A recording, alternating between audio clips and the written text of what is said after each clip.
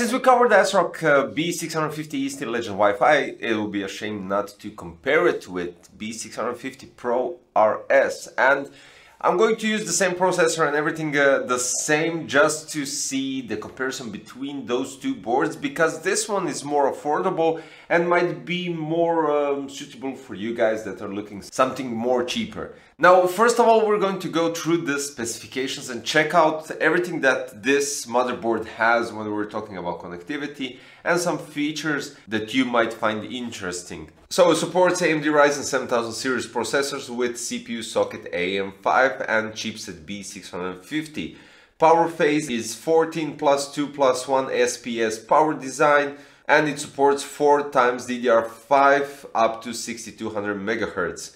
We have one PCI Express 4.0 x 16, one PCI Express 3.0 x 16, one PCI Express 4.0 x 1 and one M.2 Key E for Wi-Fi. It has 2 display outputs, HDMI and DisplayPort, and some cool features. We have storage blazing M.2 Gen 5 x 4, Hyper M.2 Gen 4 x 4, and one M.2 PCI Express Gen 3 x 2 and SATA 3 plus 4 SATA 3 connectors. For audio, we have 7.1 channel HD audio Realtek ALC897 audio codec with Nahimic audio and basically some other stuff. So we have Dragon 2.5 gigabit per second LAN. We have blazing M.2 with multi-layer heatsink to dissipate the heat much better for the PCI Gen 5 x 4. Flexible integrated I/O shield, which is, I think, maybe even the first time I see on such board that is lower than the,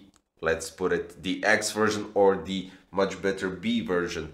Now for the I/O ports at the back of the board, we have BIOS flashback button, we have DisplayPort, HDMI, 4 USB 2.0, then additional 2 USB 2.0, we have one USB 3.2 generation 2 Type A and Type C, 2.5G LAN and 2 USB 3.2 generation 1 with audio in, out and microphone. Now comparing the B650 PRO RS with the B650E Steel Legend Wi-Fi, we have some interesting results and let's get to those. Now, as I stated, I use completely the same configuration except for the cooling, which the cooling was in past build the EKAO Elite 280. Here we have Vortex 240 from Antec, and let's start with AIDA 64 Extreme Edition. So with CPU, FPU, memory, cache and blah stuff like that, you already know that, 60 degrees Celsius, while here we have 66. This is the difference just with the AIO, so it doesn't have to do anything with the motherboard, but yeah, I like to mention that. Now we have Indigo Benchmark, which is quite interesting. We have Bedroom, the first benchmark, and with the B650E Steel Legend Wi-Fi, I got 227 points, while with the B650 PRO RS, I got 235 points. Now in Supercar, the B650E Steel Legend 4463, while the PRO RS 4540. But with the PRO RS, the AMD Ryzen 57600X goes by 1 Celsius degree higher, so 78 compared to the B650E Steel Legend, which is 77. Now with those two tests, I just wanted to see the difference, and usually I would go with much in-depth benchmarks when we're talking about the scores and everything, but honestly I think we can see already from this that the benchmark results with the AMD Ryzen 5 7600X are slightly better on this board than on the B650E Steel Legend Wi-Fi.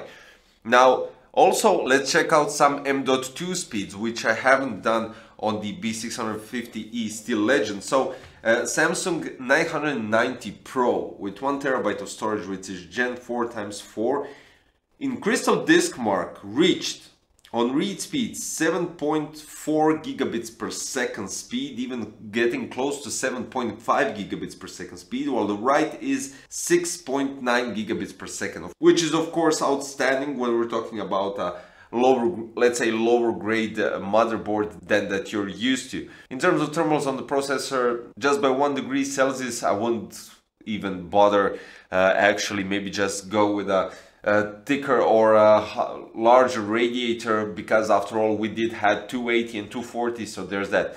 But the board is looking quite nice. First of all, the visual aspect is quite okay. But when we take into consideration the cooling, we have quite massive passive heat sinks on the VRMs and on the first M.2 slot, which actually gives some more confidence that the cooling will be done good, especially in the VRMs. And the cool thing is that they are designed in multi-layer, so the heat can dissipate quite nicely, and when you have a proper cooling inside your case, the fans will blow directly through the passive heatsink. You won't get stuck if you have a thick full body of a passive heatsink. Doesn't have a possibility for air to flow through it. This actually does, and it actually makes more sense.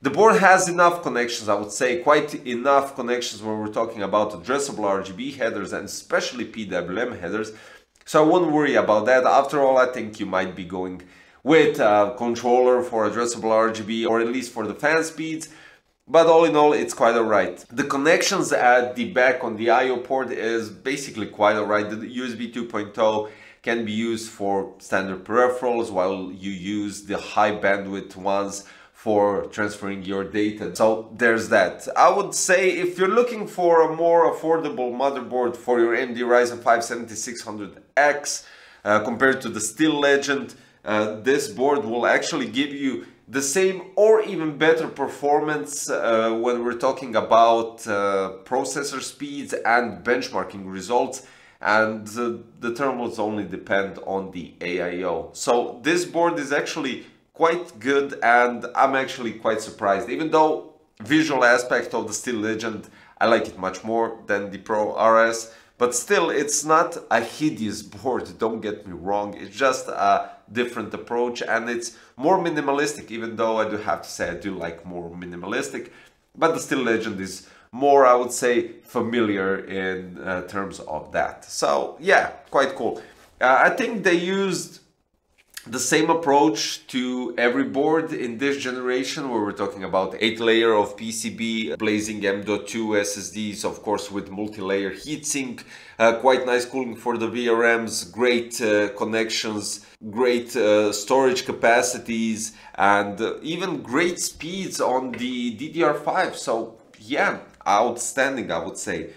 Now, this board is in the links below, so the ASRock B650 PRO RS, so you can check out the prices, as well as the AMD Ryzen 5 7600X, so maybe you could pair it up and maybe go with certain build like I did right here, and maybe pair it up with the RX 6650 XT, or maybe just wait for the next gen coming quite soon. So yeah, that would be quite cool. If you're new to the channel and you haven't ticked and haven't clicked on the box where it says subscribe, I would suggest you do so you don't miss any future videos, reviews and everything else. And of course, thank you for watching today's one. See you next time. Bye bye guys.